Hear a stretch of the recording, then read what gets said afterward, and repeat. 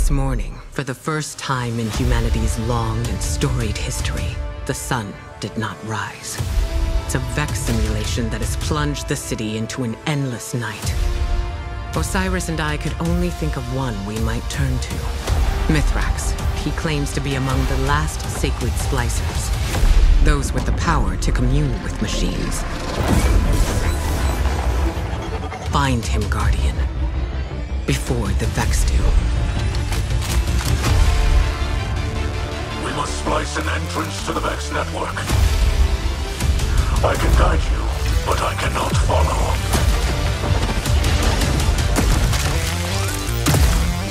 Once inside, you must find your own way.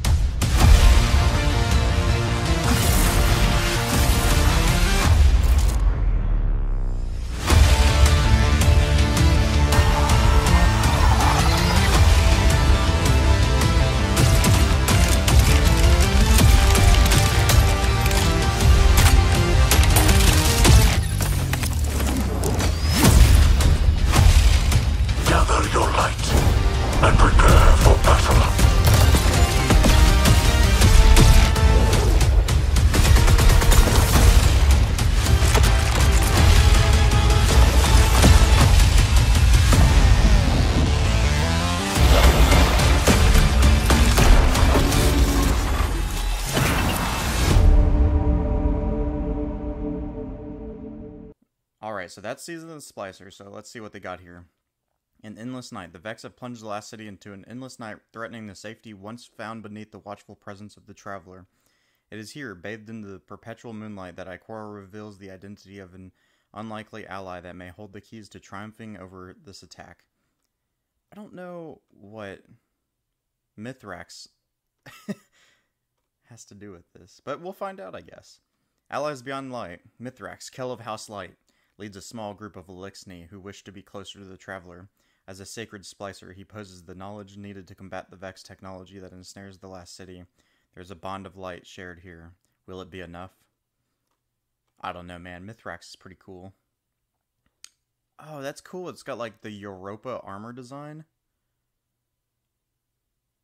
That's really cool. Let's see. What else? Obviously, Lord of Wolves. That's cool. That's like the Europa helmet design, though. I really like that touch. Helm upgrade.exe. A new chamber overlooking the loading bay has been completed. It is here that the Vanguard will harness new Splicer tech and plan the response to the Vex incursion. So here it looks like it's, it's just showing you that this little room down here is going to be utilized. And then here's some people in their armor with the new weapons and stuff. Wave the Splicer. 6-player matchmade activity override. Fire teams of 6 will use Splicer tech to hack the Vex network, uncover their secrets, steal their code, and use their power against them. Alright, I mean, this looks pretty cool. I like the whole, like, not in the real world. So right there we see that there's an Overload Minotaur. So there's going to be champions. I'm a fan of that. I think champions are good design. Let's see. Weekly Pinnacle Mission, Expunge. Each week, Guardians will uncover new vulnerabilities within the Vex network and use Splicer keys to infiltrate the collapse it from within. Alright. So I wonder if this is going to be like Presage any bit. That's kind of what the vibe I had with Presage. Because they kind of wanted us to do it weekly. I don't know. As long as this is interesting and it like changes, I think it'll be fine. Because that was my problem with Presage. Okay, so we're going to get some stuff on the lunar surface. I like that. I hope they use, like, all the destinations. Alright, now Vault of Glass. Oh, that's so beautiful. Free for all players, Vault of Glass. The Time Lost raid returns. Stored away deep in the Vault of Glass on Venus's Atheon. Time conflux. No one knows what this Vex is, and Guardians must access the vault, navigate the fractures in space and time, and terminate Atheon before it can become an unstoppable threat. That'll be cool. Maybe we'll see that portal that connects the Whisper mission do something this time. Bungie rewards. Tells of the daring descent into the fabled vault just seem a little grander when everyone's wearing matching rings, jackets, and sitting in front of art that immortalizes your fire team's triumph. So there's the raid jacket. It's just kind of like a regular jacket, I guess. I don't know what you call that. The other raid jackets, the bomber styles, I'm a fan of. I mean, this looks alright. I was actually kind of expecting it to be a white one because of Chatterwhite. That's kind of what I was anticipating, to be honest.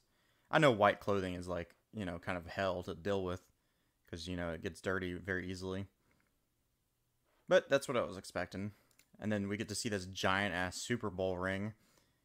I mean, that thing looks massive. You can knock someone out with that. That's going to be the new exotic melee weapon. There's the badge or whatever, the seal. That looks all nice. Armor synthesis. Here's the really tone-deaf thing. Someone pointed out that, like, they change more armor than we'll be able to in the game. For free, at least for playing the game without paying. Grow your collection among the stars and forge your look in the last city. Every journey and every guardian is unique. Your armor should be too. Now, this is kind of cool that they didn't really tell us, but now they are. With the help of 801, Guardians will recover braid tech secrets from Europa that allow the building of a device known as a loom. Once operational, 801 will safeguard the loom within the tower, granting Guardians the ability to create synthweave. Synthweave unlocks the power to turn almost any piece of armor into a universal ornament. So this is the key part that I like about this. Guardians will recover braid tech secrets from Europa that allow the building of a device known as the loom. So it looks like this is actually going to be integrated into the story somehow. Yeah, this is nice art. Like, this looks so good. Oh, I wonder if she's probably not going to have her glow like we earned back in Black Armory. That'll be kind of disappointing if that's the case. I would really appreciate that touch if you did do it previously. Here's a picture of the loom. Man, that's crazy. Looks pretty cool. And this is what I'm guessing that these different colors are, is it's like Warlock, Titan, Hunter, and then this is like the one you buy from Eververse because they said that that one's going to be like universal. Armaments. 0011011. Right there. Over 30 new and reprised legendary weapons to crash the Vex network with. Find the perfect weapon and the perfect role and bring an end to this endless night. These look pretty cool. The one complaint I've had about the design is these little things that come off, but you'll probably never see those. They look pretty good. The colors, you know, they're like synthwave sort of thing. Is this a grenade launcher? That's kind of what that looks like. That's either a shotgun or a grenade launcher, I think. But it looks like a grenade launcher because of this foregrip. This looks like an SMG. This looks like a pulse rifle. And then a sidearm, obviously. Then let's look at the new armor exotic. Star Eater's Scales allows hunters to feast upon orbs of power, charging their super more quickly and making it more potent. Yeah, that's really cool. It'll be a shame if they nerf Geomags and then they give hunters this. That's all I can say. Because they've already said that they're going to deal with that. The Path of Burning Steps. Titan armor that converts solar eliminations into increased weapon damage and makes them more difficult to lock down with stasis. So first off, I don't think this is the season they should have added this. Because they've already said that in Season 15, more enemies are going to utilize stasis. So like, right now, this is only going to serve as like a PvP sort of exotic. Which is kind of a shame because like, technically, there are enemies that use stasis. They're in, like, the glassway. I feel like they should have held off and released these later. But, I mean, they're releasing them now. The solar damage thing, I mean, that sounds interesting, but I don't know. Again, it's, like, something that, like, really, it's really restrictive. And I imagine makes them more difficult to lock down with stasis. I imagine what that means is, like, they're gonna get like less stacks of slow. That's my guess. Or they just aren't frozen for the entire duration or something. But they already... Now, there's two ways that this could work. It could mean that you have to get a solar elimination to proc the lockdown with stasis thing. Or these are two separate independent perks that are just like the solar elimination is how you get weapon damage, and then you're just always harder to lock down with stasis. Because if it's the previous one where it's you have to get a solar elimination and then this thing procs the stasis resistance, this is not gonna be that good. Like it's like, oh, let me get a solar kill so you don't freeze me. It's like, what? Okay. And then moving on to the Warlock one, I'm pretty excited about this one. Boots of the Assembler. Condenses a Warlock's Rift healing or empowering energy into projectiles that seek out their allies to bless them with noble benefits. So, they say noble benefits. It makes me wonder if it's gonna, like, shoot out, like, noble rounds. I don't know how it's gonna work. I don't know. There's multiple ways they could do this. I'm thinking it could, like, either shoot out noble rounds from, like, Lumina, or it's gonna do, like, a version of the arc thing from the, Chaos Reach passive. I don't know. We'll see. That sounds interesting, though. I'm glad Warlock's finally got something that affects the Warlock Rift. As long as the animation isn't the same duration, I feel like these will make it a lot better in PvP. There's the seasonal armor. That looks pretty good. I wonder if that's the seasonal armor or the seasonal ornaments. I kind of hope it's only the armor. I feel like the ornaments should have more, like, glowing bits like that. We'll see, though. Gear, XP rewards. Get the Season Pass and instantly unlock the new exotic stasis sidearm. Also get XP boosts that speed up the seasonal ranks and reward track unlocks. Exotic stasis sidearm. As a token of friendship, Mithrax bestows Guardians with Chrysthesia 77k, a stasis-powered sidearm with liquid cooling tech. Yeah, that's the cool one where it's like, I'm guessing it's like after a kill, you do a special reload, and then you can freeze something with one shot. That's my guess from that trailer. I can go re-examine it. Splicer Gauntlet. Sacred Splicer tech that can be charged with ether and used to hack the Vex network, access Conflict's chest, and unlock Splicer upgrades. I mean, this looks exactly like the hammer. I think that's all it's going to be. And I think that's the whole new, like, Fallen Room that's part of the helm. Is, like, it's just going to be for upgrading that thing. Like, you come up to the servitor, you put your hand in it or something, and then you upgrade it. Because, like, I feel like this thing in the helm is solely still going to be dedicated to the hammer. So, I don't know. We'll see. It's kind of getting a little redundant, if you ask me. And then Universal Ornaments. Okay, so these are the ornaments. Unlock the new season of the Splicer Universal Ornaments and augment the look of any piece of armor in your collections. I mean, that looks okay. Not a fan of the Warlock one. The helmet looks kind of strange. I mean, I don't know. We'll wait until it's in game. But then we got the season pass. So, you know, you get the exotic, and then obviously the little box right here. Just cool emotes and stuff. Transmat effect. See if there's okay. So there's an LMG in the season pass, and what's that? A shotgun? Yeah, I think that's a shotgun. That's either the shotgun or that thing that I was saying that looks like a grenade launcher. Either or, one of them. They could be a shotgun, either of them.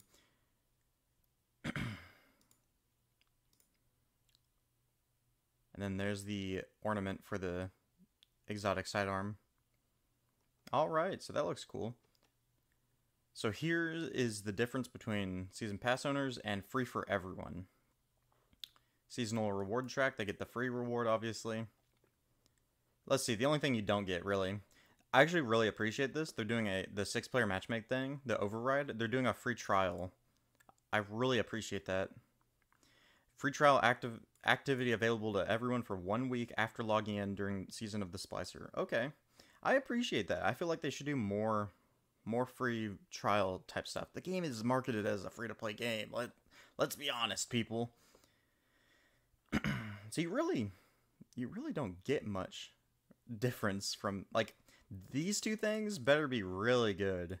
Because, like, that's right here. It's showing you, like, this is what you're paying for. And the season pass, obviously. But it's like, you're really not paying for much. Whatever. I mean, that's the game. And then here's the calendar. So, it looks like we're going to be unlocking the overrides in the different planets.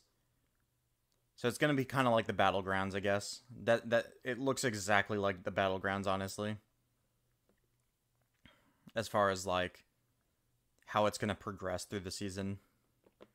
New stasis aspects, intro mission armor synthesis, and the Endless Night begins, and then override Europa. So we start out Europa, then we go to the moon, then we go to the Tangled Shore, and then we go to... I guess that's when we're done. Okay, so it's Europa, Tangled Shore, and the moon. That's pretty cool. I would have liked to see more. I mean, this looks pretty good. The trailer looks pretty good. Bungie always does good on the trailers. I'll give them that. So, the best things I'm excited for Season of the Splicer, the things I think are going to be the best. 6-player activity. Match-made activity, I should add. Vaulted Glass, obviously. That's free to play, though, technically, so I'm not going to actually count that one, to be truthful. I think the storytelling is going to be really good. Ikora is actually getting some voice lines and stuff, so I'm really excited for that. That'll be good to see more characters being fleshed out. The cons, I think the hammer charging mechanic is getting kind of old. The lure was kind of terrible, actually. Like, the lure was really bad. Like, the whole randomization of it, and then also having to charge it and stuff like that. But the hammer, man, I don't know if it's going to be crazy expensive to do tier 3 umbrals with like it was with the hammer. It's going to be brutal, man. I don't think people are going to engage with that. I sure as hell didn't engage with the tier 3 umbrals. I unlocked them all, maybe did 1 or 2 here for the challenges, but like I just couldn't be bothered. Like, the armor is not going to be good enough stats. Like, I could just do raids to try to get good stat armor. Stats aren't that meaningful, so it's like, even if I do get good stats or don't get good stats, it's like, it's like not even that crazy good of a benefit. It's like a marginal boost. Yeah, I mean, those are my cons. I'm hoping the seasonal artifact is really cool, like the mods we get. I hope they calm down with the costs of like doing special weapon anti-champion mods and stuff. Like, they're pretty ridiculous, Bungie. I hope we have good anti-champion weapons too. Like, I feel like we're gonna get sidearms. I feel like we're gonna get fusions, and I feel like those 2 things are kind of confirmed, because like sidearms, there's an exotic sidearm and there's a new legendary sidearm, and then also fusions. We know that they're bringing back Reservoir Burst on some sort of fusion. It's probably a linear fusion now that I think about it, because they did this big linear fusion buff, and that would be pretty interesting to see. Yeah, I'm excited for a Season of the Splicer. It's coming out soon. Now that I'm done with Destiny, I would like to shill my board game. It's called Cindershire. It's a dungeon crawling competitive game. If you want to check it out, you can go to cindershire.com, or you can check out the Kickstarter, which is live. It's up for 60 days. Got 58 more to do, and I could really support your backing. You can go to Kickstarter and search Cindershire, or go to cindershire.com. Both links will be in the description below. Thanks for watching. Have a good day.